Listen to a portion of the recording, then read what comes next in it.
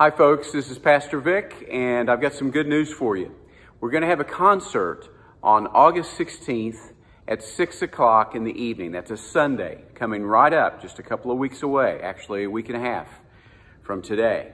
And we hope that you plan to be with us for our praise team, singing their songs, everyone able to drive in and enjoy from either your cars with the windows rolled down, or if you want to get out of the car and bring your own lawn chairs and set them in front of the cars so that you can listen that way. In those ways, we maintain some of our necessary social distancing and still be able to sing. So that's why we want to do this. That's a week from this Sunday. That'll be the 16th of August. Let me show you where it will actually occur. Just follow me.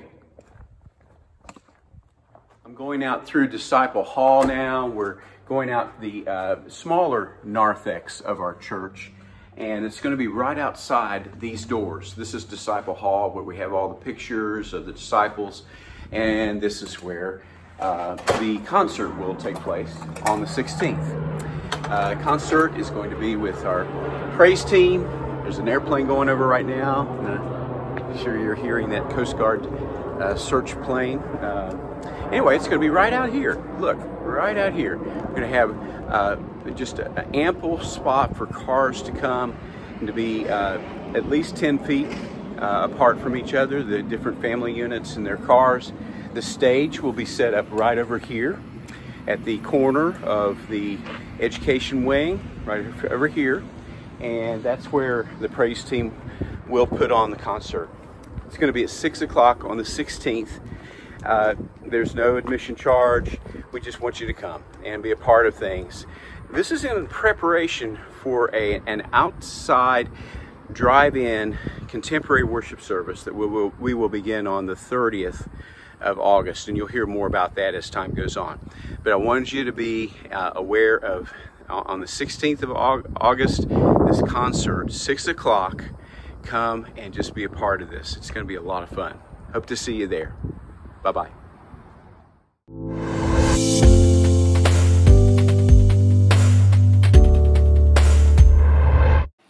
Good morning.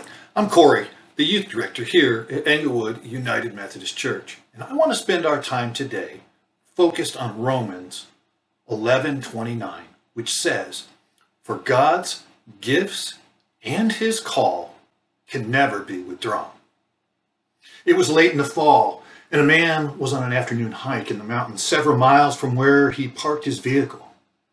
The temperature dropped quickly, and dark clouds began to form. Realizing a storm was approaching, the man headed back to where he left his car. But on the way, he was caught in a whiteout snowstorm. The hours passed. As he wandered in circles, unable to see even 2 feet ahead of him, he felt his energy giving out. Yet he knew that if he listened to his body and sat down to rest, he would never get up again. So after wandering around for a few more minutes, he finally gave in and decided it was time to rest, knowing he would soon die. But as he sat down, he felt something next to him. He brushed the snow away and found the body of someone who, like him, had been caught in a storm. He felt for a pulse, and finding there was still life flowing through the body, he stood up and with superhuman strength hoisted the body to his shoulders and began to walk. After just 100 feet, he came to the door of a cabin. The cabin was only 100 feet away from where the hiker was ready to give up. He didn't see it because of the blizzard, but once he attempted to save someone else and started moving, the cabin materialized before him. Inside there was a fire in the fireplace, and a man was cooking dinner. Both of the travelers were warmed, fed, and saved. Maybe you feel like giving up, as though you want to sit down and die. The key for us is to look for someone who's worse off than you in order that you may give out of the gifts God has given you. I agree, some may say, but you don't know where I've been. Certainly the call to share in ministry is no longer on my life. I've sinned too badly that surely any gifts the Lord may have given me have been taken away from me. The problem of sinfulness. Are you more sinful than Samson? You know the story. He fell in love with a lady who had lips of honey and a heart full of poison. "Oh, please, Sammy," she said, "tell me the secret of your strength." "Well, babe, I'll tell you," Samson answered. "If you put bowstrings of raw leather around me, I'll be as weak as any other man." So when Samson fell asleep, Delilah tied him up with leather strings and called for the Philistines, then yelled, "Samson, wake up! The Philistines are here." Samson stood up, snapped the bowstrings off, and did the Philistines in.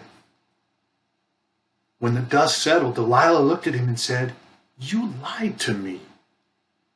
"Forgive me," apologized Samson. "I'll tell you what, put green ropes around me and I'll be like any other individual."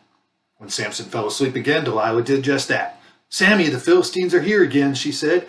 Just as he did before, Samson woke up, popped the ropes off, just like they were threads, and took on the Philistines. "You lied to me," cried Delilah. Okay, said Samson. "If you weave my hair, I'll be like any other man." He fell asleep, and you know the story. He woke up with his hair woven, the Philistines were upon him, and he did them in. You gotta wonder about Samson. What's the deal? Could anyone be that dumb? But Delilah continued to cry day after day until finally he said, "Okay, I'll tell you the secret of my strength.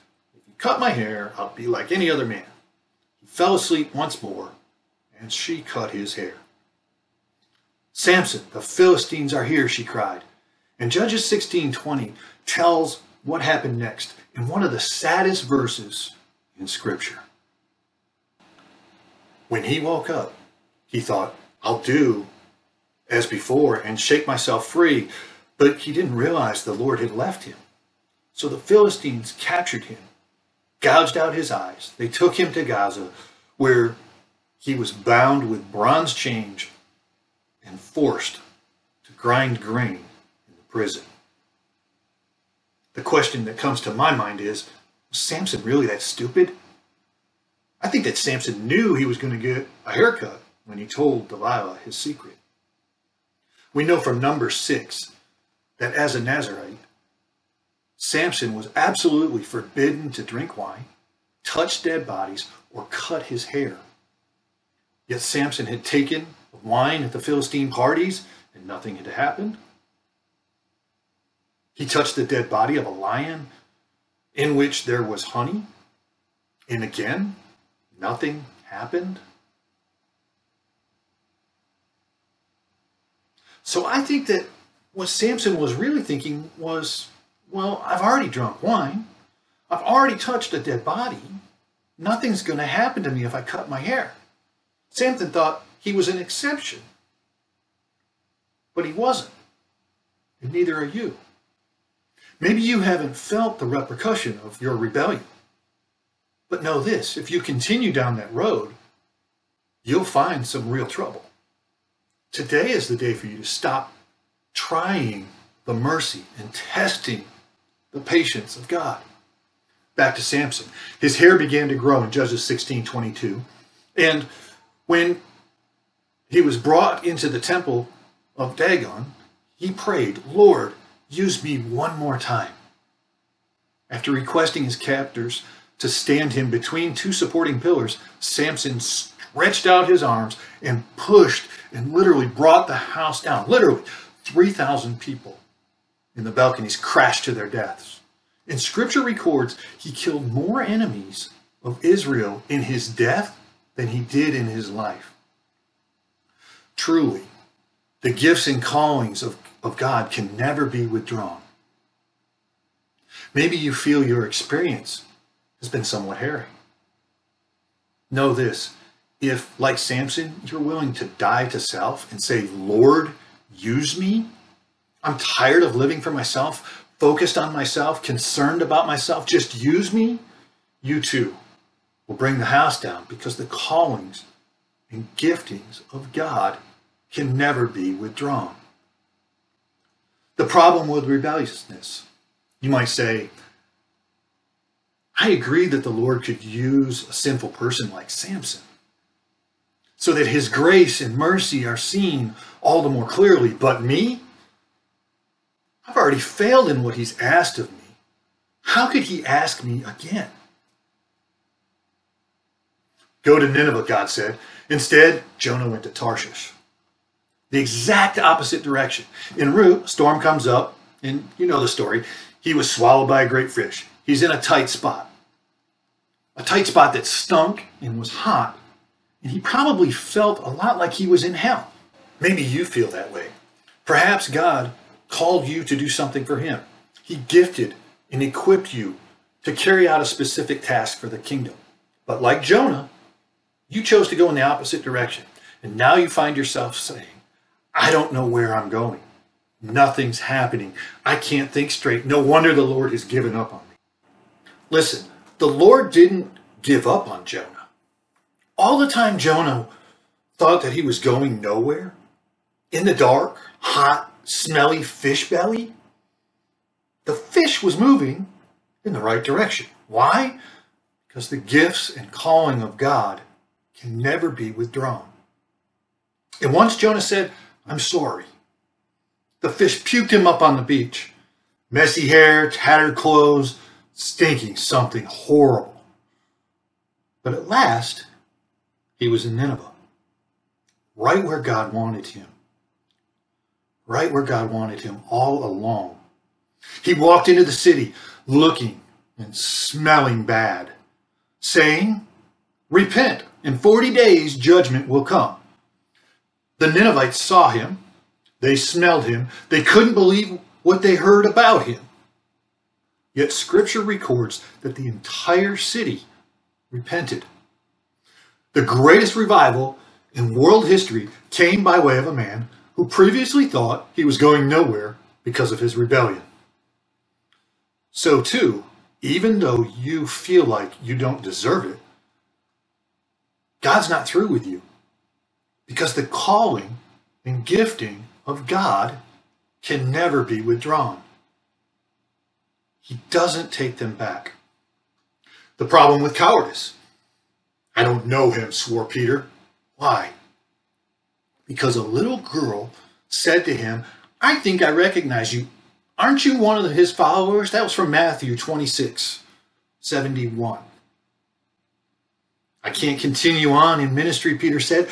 I know Jesus is alive, but I've been such a coward. I've failed miserably. I'm going back to fishing. So it was that after fishing all night with his buddies, he heard a voice calling, Caught anything, children? Nothing, he yelled back. It's true. When you feel like you failed so badly that you just have to go back to fishing, back to old places, back to the old gang, back to the old stuff, you always end up empty-handed. Put your net on the right side of the boat, called the voice from the shore. And when Peter and the others did, they pulled in such a haul it almost sank their boat. It's the Lord, they said at last. And when they reached the shore, what did they find? Fish roasting on the fire. You see, the very thing Peter went to see to find was in the hand of Jesus all along. Do you love me? He asked Peter 3 times in John 21:15-17. He didn't say, Peter, if you love me, you're on probation. Prove yourself for 3 more years, and if you do well, we might allow you to hang out with us again. No, he said, Peter, if you even like me, then feed my sheep and tend my lambs. Go back to where you were before you went on this fishing trip. Get going again. And that's what the Lord says to you who have felt as though you've chickened out in cowardice, to you who have dabbled in sinfulness, to you who have fled in rebelliousness. Get going again. Feed my flock. Feed my flock. Do what you were doing before your excursion into sin. Get back to it once again. Gang, only the Lord shows that kind of grace. People don't. Churches often don't. But Jesus does. Follow me, he says, because my gifts and callings can never be withdrawn. Get going, and you'll find satisfaction in your heart, fulfillment in your life, and reward for eternity. Don't waste any more time. Your hair is growing. The fish is moving. The fish aren't biting. So get going. Will you pray with me? Lord God, you blessed each of us richly with gifts and a calling upon our lives. We know that we have failed you through our sinfulness, through our rebelliousness, and through our cowardice. Help us to be like Samson and Jonah and Peter, to turn back to you when we stray, to trust in you and the gifts and the callings that can never be withdrawn, to get going and move forward in your Son, Jesus' name. Amen. Have a great, great